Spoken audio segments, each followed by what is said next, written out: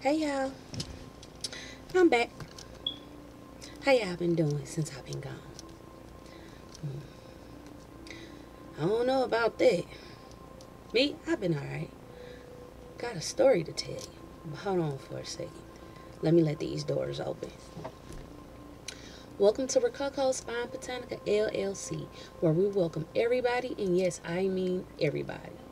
The geeks, the meek, the chic, the freak, and the unique. If this is your first time to our channel and you enjoy my country than a syrup sandwich ass voice, please hit that like, share, and subscribe button down below. FYI, I am not your average tarot reader. I am an intuitive reader. That means I read energies. Sometimes I'll pick up a deck of cards. That will be my general reading, shits and shenanigans. Sometimes I won't. That's just what I do around here. If my messages do not resonate with you, I do offer you a chance to stick around towards the end of the videos. I do this thing called quick picks. Might be a gem in there for you. If you still feel like that none of my messages resonate with you and my channel is boring, then, by all means, thanks for stopping by. Don't let the door not hit you in the ass on the way out and you exiting stage left. To all my returning viewers and subscribers, thank you for joining me. Once again, please grab a snack, a seat, and enjoy. Okay. Hey, y'all. What the hell is going on out here in Tarot Land? What is going on? First of all, I was finna post something, and I look and see where it said my last video I posted 2 days ago. I swear to God. Well, nope, I'm not swearing to God. Let me take that back. I promise you, the last video I posted, I distinctly remember making that video yesterday. I've been going away for 2 days. Well, in the midst of me being gone, I did have to get some things taken care of around the crib. Let's see. Got rewarded by the universe. Y'all want to see? You want to see? Y'all want to see what I got rewarded? Look at that. Y'all see that? Saint Benedict ring. Yeah, y'all know what time it is. Another thing. I know I said I got a story to tell you, but a few things, I got some downloads while I was gone. Early this morning, I was waking out of my sleep at 4:12 on the dash. A whole lot of projection. And I just laid in my bed like, oh God, Lord, Heavenly Father, what the heck is going on now? Not only was I bombarded with a whole bunch of energy, heard some people's thoughts. Y'all got some questions y'all want to ask me. So I wrote them down. Oh, yeah, matter of fact, I think morning inspiration for yesterday was Psalms 105 in full. Also, 1054 could be significant to somebody. Yeah. First question. Do I know how to read candles? I certainly do. I handcraft candles. Protection, of course. I do not do love spell candles, jinx spell candles. I don't do none of those. My business is strictly based off helping people defend themselves against spiritual attacks, malevolent spirits. I don't take away people's free will. But I do got something special to show you. I do have a client. She came to me a couple of days ago. Maybe like a week or two ago. Not a couple of days, about a week. Yeah, maybe I said about a week. And she wanted to buy one of my candles. My witch's knot candle. And I told her it's a 7-day candle, by the way. And I told her when she was done to bring it to me so I can examine it and tell her what the deal was. So she brought it back, what, like, I guess 2 days ago, I guess. And this is the candle. This is what my candles look like. My protection candles. Sell these in my shop. 7-day burn. $12. I'm going to read on the front what it says. It says, the witch's knot is also known as the magic knot and the witch charm. It has become a symbol of protection against malevolent witchcraft. Now, I know the light doesn't do any justice. Let me see if I can. There we go. That's better. See? See how at the top? Burn clear. Then as it get all the way down at the bottom, see that white soot?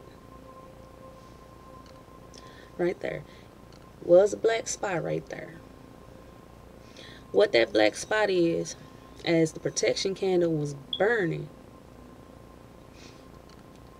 it was something trying to get through, fight against the protection barrier, or spell, or candle, or whatever you want to call it. But the protection energy was way stronger than the malevolent energy. There's one little dot right there. Psh. Spirit broke it up like, no, no, you got to go. And you see white soot, and then you can see those rings. That's candle wax, the way it burned. Now, traditionally, what these rings of wax is called memory rings. And what that is pretty much, she probably had to extinguish the candle herself for emergencies, because she does have little kids, and I tell her, don't leave your candles burning, you know, with little kids. So she extinguished them, and then when she come back to light them, as it burned down, it tunnels down, but it's still a protection barrier. And you see, it's also like gray soot around the sides. None up here at the top, just right here in the middle, and it tunnels down. That means her protection was a success. Also, on the inside, I do have herbs and certain protection oils that I do add to my candles. If you look on the inside, let me see if you can see that. Can you see that? If you look on the inside, clear burn. No candle wax residue at the bottom, just all the herbs. So this protection candle for her was a success. I haven't did a follow-up with her yet, but you know, she ain't called me, so I guess it worked. I guess she'll call me if something go wrong. Well, that's that. That was for that question. Next, somebody wondering what my North Node is. I can't tell y'all that. Can't tell you that. I wish I could, but I will tell you this. I'm a Libra. My birthday is October 11th. Yep, same as Cardi B, but I'm not as wild and crazy as Cardi.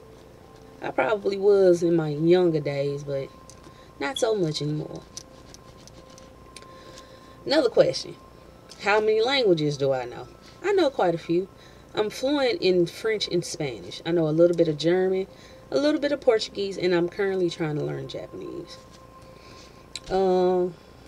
How tall am I? I'm short. I'm pretty short chick. I ain't gonna lie. I'm like knee high to a frog's ass. I'm like 5'2". Yep, I'm 5'2". And yeah. I also heard somebody wanted to know how many kids I got. Can't tell you that either. Gotta protect their energy. Okay. Also, I picked up on 2 energies. I'm gonna say that for another video. I ain't gonna get into that. I said I was gonna make this short and sweet. And no, I ain't doing quick picks tonight. But I picked up on two energies, two practitioners, one young and one older, both feminine energies. Like I said, that's going to be a story for another day. But this morning I was sitting in my kitchen. Should have known something else was going on. Sitting in my kitchen, drinking some coffee. And all of a sudden, I got a shooting pain right up under my rib cage. Wasn't like a cramp. I'm thinking, well, dang, I've been drinking this coffee. And no, it wasn't that. Because it came and then it left. And then it happened no more. I was like, well. Then I started getting shortness of breath. I was like, that's hella odd. Did somebody get attacked? Did somebody get stabbed? Maybe shot in the side? Because that's what that pain felt like. It probably wasn't as intense in actually getting stabbed or shot. But oh baby, I felt it. And what confirmed that is when I was picking up my children, seeing a police helicopter circling, not over my house, but just like the police, the chopper was flying. I'm like, oh, okay. Another thing. Right here, in the crease of my elbow, got real hot. And I'm like, what the hell? And I was like, So, like I said, I don't know. I might get flagged for this. I don't care. But, I gotta sense somebody shooting up. Probably sharing needles. That's quite unfortunate because you see, that was a dirty needle.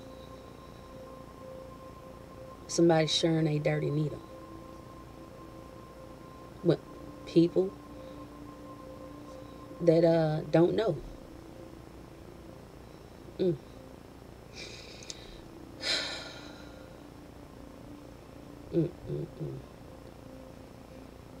That was disturbing.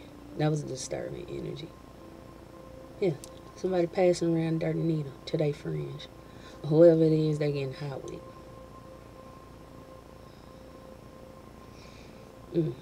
Lord have mercy on y'all soul. Okay, now sit down for a second. Got a story to tell you. Yesterday, my kids was outside playing with some of the neighbor kids. And I'm in the kitchen washing dishes. My daughter come running in the house. Mama, it's a baby in the street. I'm like, okay. She's like, the baby is running down the street towards the big street. I'm like, okay. So I come outside. Little bitty baby, can't be no more than 2 or 3. Going heading straight for the main street in oncoming traffic. I just put my hands on my head like, Lord, okay. Here we go again. So I'm walking down the steps slowly. And a man passed the baby. And I'm like, so this motherfucker ain't gonna try to stop this baby. He kept walking past him.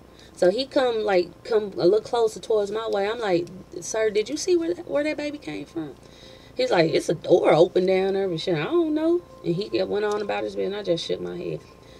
So I'm walking, and the baby getting closer to the corner. I'm like, oh shit, oh my God. I put my hands on my head like, oh my God. And I told my daughter, go run and try to catch her. I'm finna go knock on these people's door. So she running and got the baby. And at the same time, I'm like, baby, no, stop, baby, no, come back, baby. Come back. I'm like, Lord, have mercy. So I knock on the people's door. I'm like, hey, I'm from up neighborhood, from up the street, and my babies saw this little baby going head first into intersection, and I made them stop her. I don't know if that was a test for me, but my heart was pounding. I had to sit down for a second, and then I got to thinking, like, what if my kids wouldn't have been out there? And apparently that baby got out the house, opened the door on her own. Like I said, what if my kids went outside? That would have been a tragedy. That's what I was thinking, right? But then I got to thinking, like, well, the police station is right down there, but that ain't what I saw happening. I didn't see no police intervening. What I saw was tragic in death. Now, it's possibly could have interfered with somebody's karma. And you know what? Just this one time, I'm fine with that. Because you see, it'll be a different story if me and my kids went out there and this just happened, and I end up hearing about a tragedy on my block. But for me to see this little girl running straight towards danger and me not do nothing about it, I would be a coward. Blood would be on my hands. But then Spirit asked me, if you had a chance to inflict the maximum amount of pain on your enemy or a person that has ill will to you, would you take it? And apparently, my answer was no. See, I don't know who that baby belonged to. Could have very well been somebody that's spiteful and hateful towards me. But you see, in the midst of a war, or spiritual war, or whatever or not, a person with honor will never lose their compassion. And yes, it is casualties of war. That's just how it is. But like I said, if a warrior is able to prevent as many casualties as possible, one should take the opportunity to do so. Now, if an effect was karma for somebody and not intervene, then, I do have to answer for that from the divine. Then again, maybe I won't. Like I said, maybe it was a test to pretty much prove where my heart is at.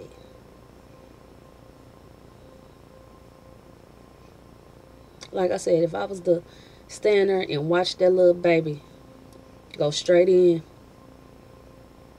into the middle of traffic, I think I probably would have got more karma than me just intervening in a possible tragedy. That was the options I had to weigh out. So, I intervened. Because I still feel like if I would have saw something, if I would have known that something happened to that little girl, and I didn't prevent a tragedy from happening, oh yeah, Spirit would have been on my top. But it was still a test to see where I was at with it.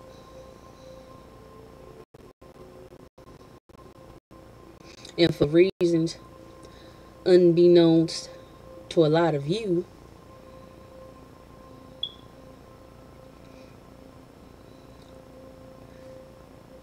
I think it was Spirit weird way of asking me, do you really want to see your enemy's karma? And I think saying enemy is a poor choice of words because I don't have enemies. You see, like I said, If a person is beefing with me and I don't know about it, they beefing with theyself.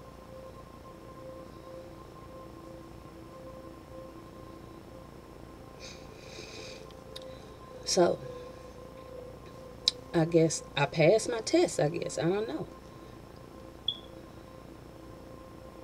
Like I said, a real warrior, even in battle, never loses their compassion and their dignity. They understand there will be casualties of war, but it's our job as warriors to prevent as many casualties as possible. So, whoever is watching my video, and that was probably your child, you're welcome.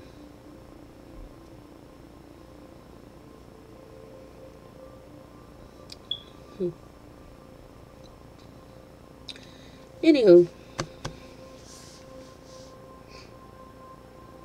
another thing before I go, I wanted to say, somebody is still getting spiritually attacked in their sleep. Whether it be bad dreams or weird ass fetish fantasies, or you see where I'm going there with that. You know, you can always do I do not consent in the spiritual realm too. Right before you go to bed.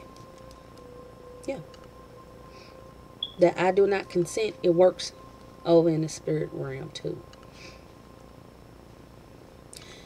If you don't know the right words to say, you can simply say, I do not consent before you lie down. Or if you want to get a little more in depth with it, you can say this. My body and my spirit is spoken for. No monitoring and hovering spirit shall pass the barrier that has been set in place by the divine. I do not consent. And that's it. I'll say it again in case you missed it. My body and my spirit is spoken for. No monitoring and hovering spirit shall pass the barrier that the divine has set in place. I do not consent. Ashe. Okay, lovely people. Until next time, I'm finna lock up this storefront. TTYL. Bye, y'all.